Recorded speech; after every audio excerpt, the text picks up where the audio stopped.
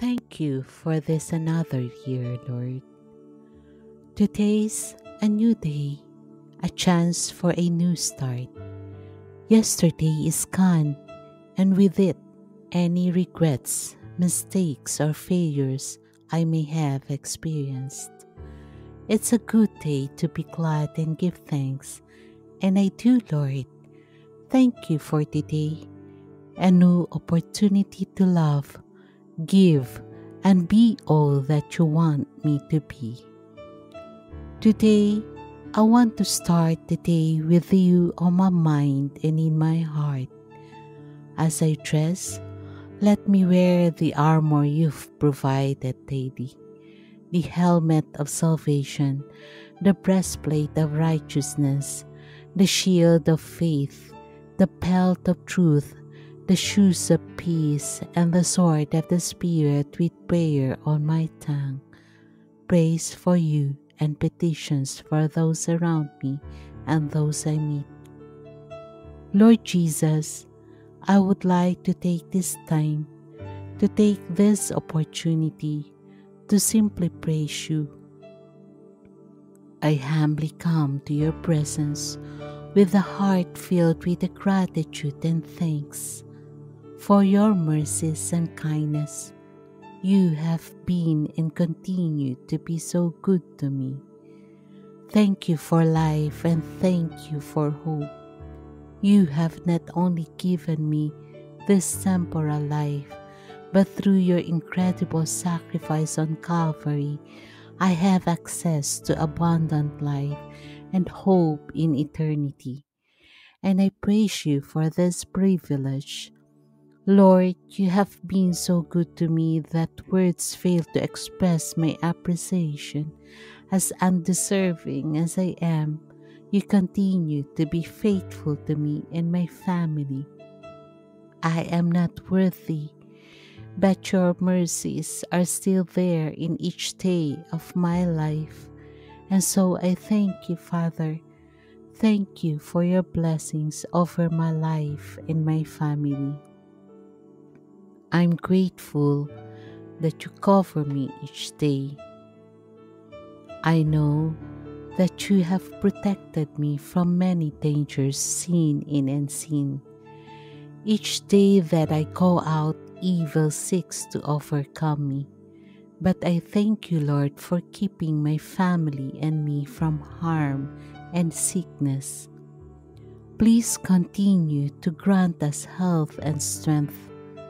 May your presence continue to reign over my household as we commit our lives to you. Thank you for providing all that I need. Help me set my thoughts on things above and to speak only what will help and encourage others.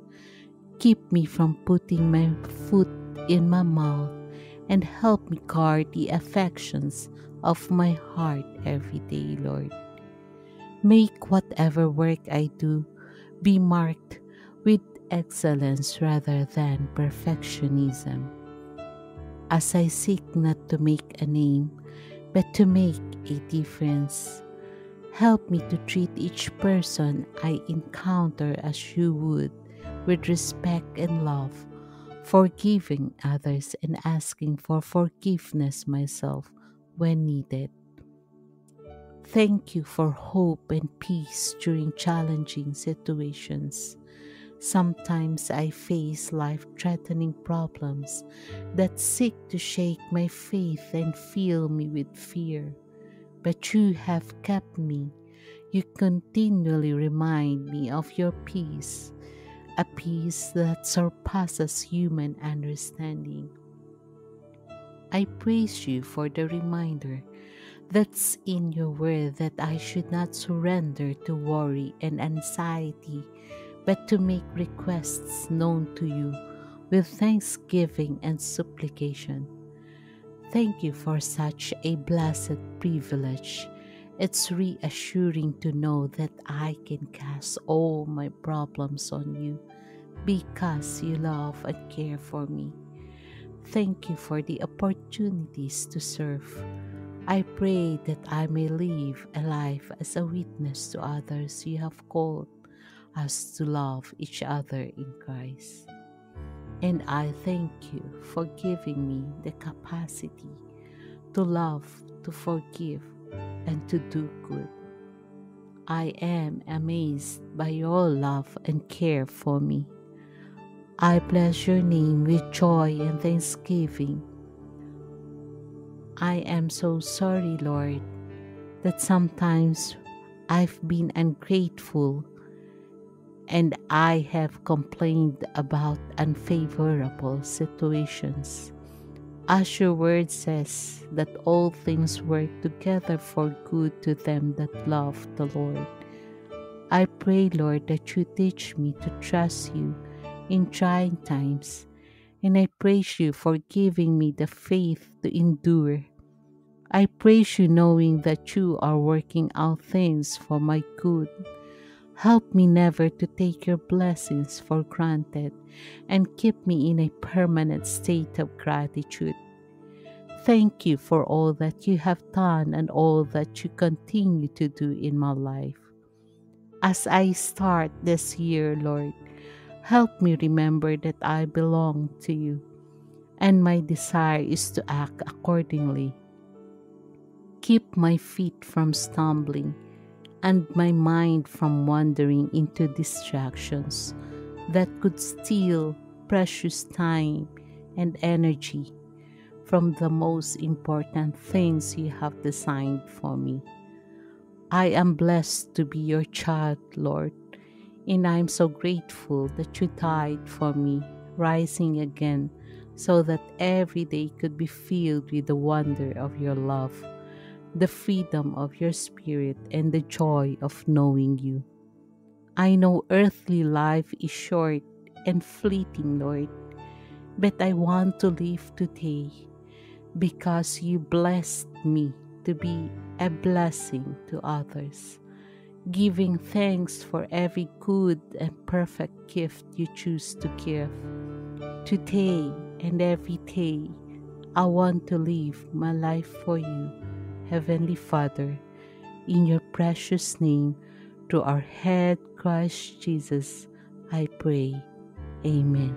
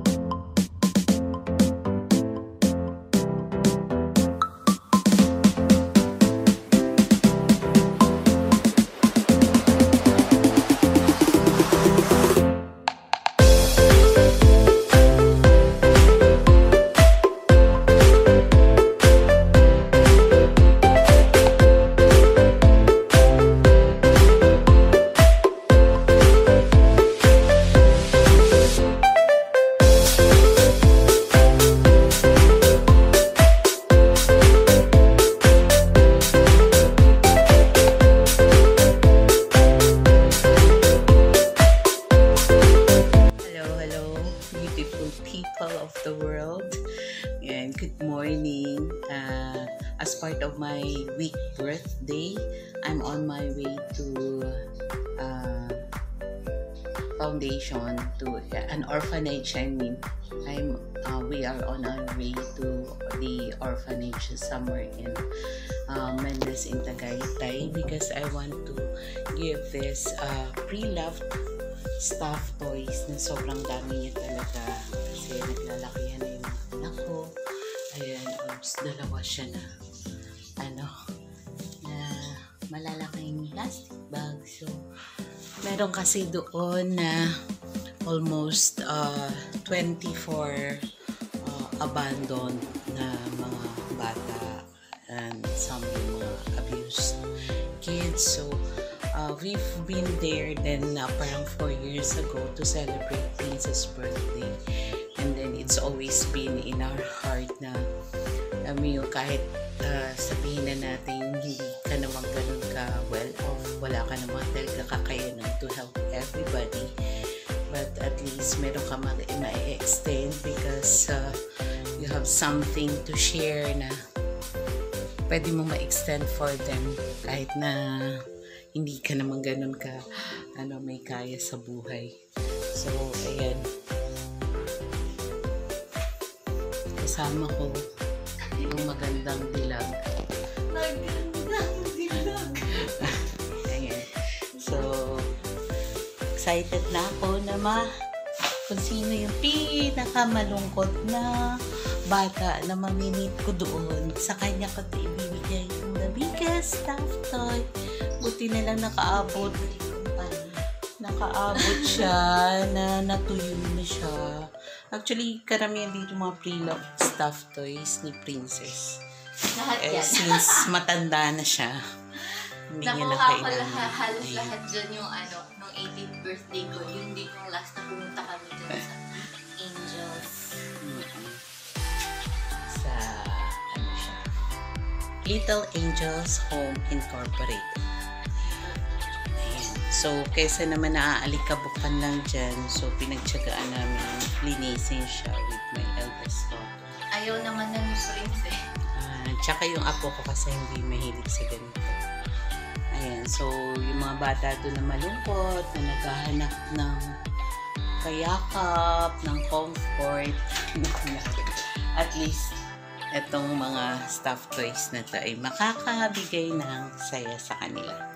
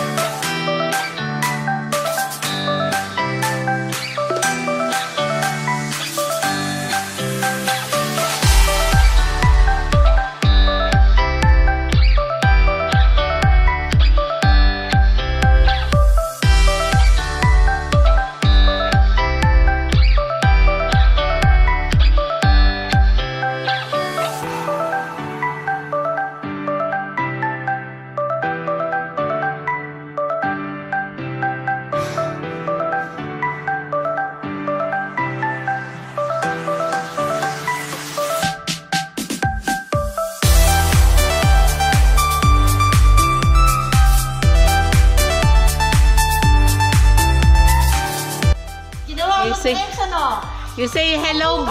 Hello. Hello vlog ka mo.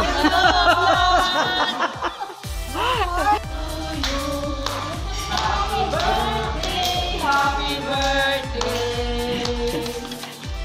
Happy birthday to you. Happy nap. Huwag mong talagyan ng gulay yan.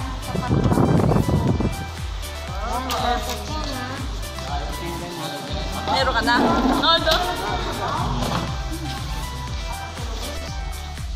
You're welcome at the Bex. Feeding the working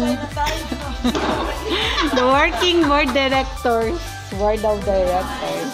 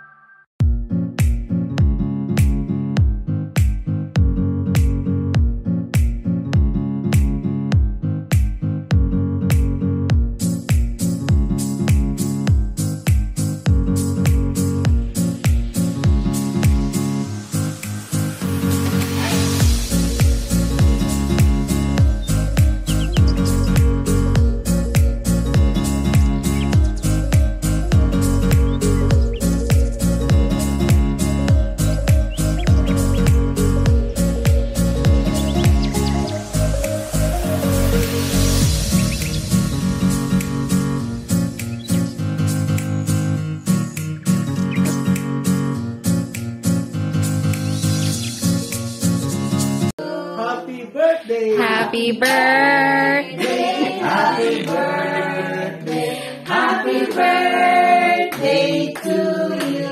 Happy birthday, ma'am.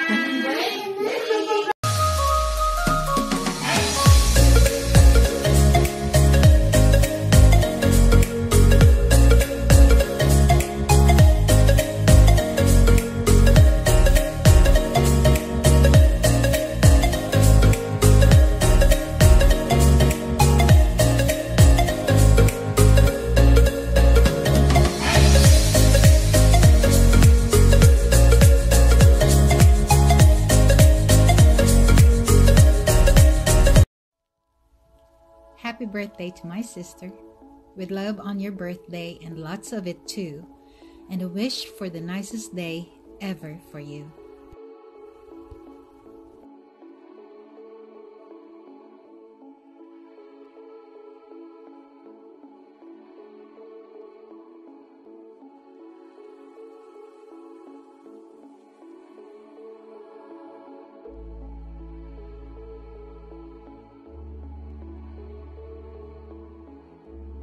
Sis, on your birthday, I ask God to bless you, to guide you, to keep you safe, to give you peace, to give you joy and love all the time, and the courage to accept change.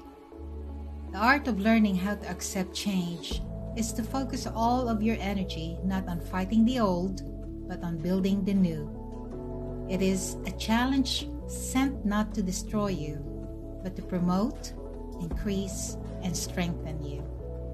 As the dawn breaks into a beautiful sunrise, may God showers His blessings of love and lead you always to the right path. Take care. Happy birthday. I love you.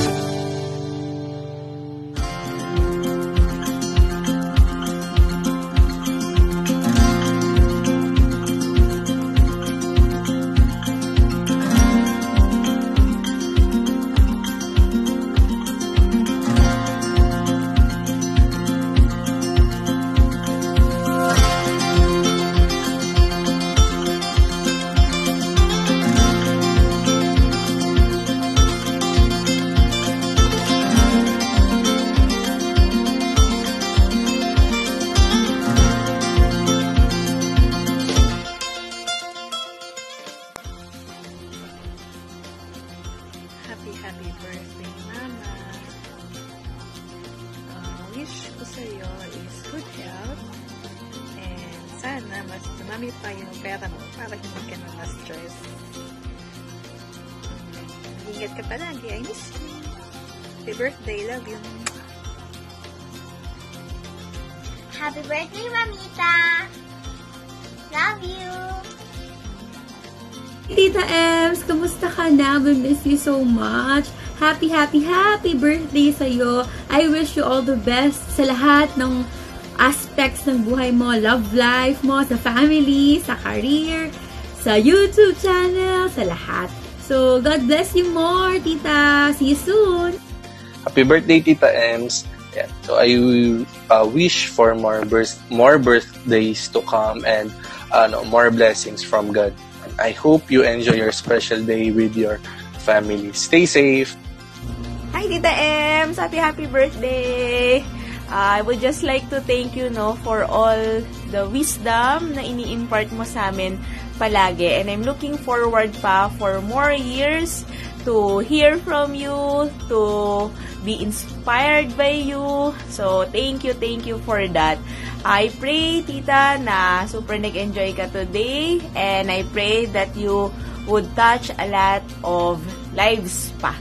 And again, thank you, Tita, for everything, for all the knowledge na binibigay mo sa amin. And we are very, very happy that you are with us here in the team, na ikaw talaga yung namin, guide namin din dito. So, thank you, and happy birthday. See you soon! Happy birthday, Tita Ems!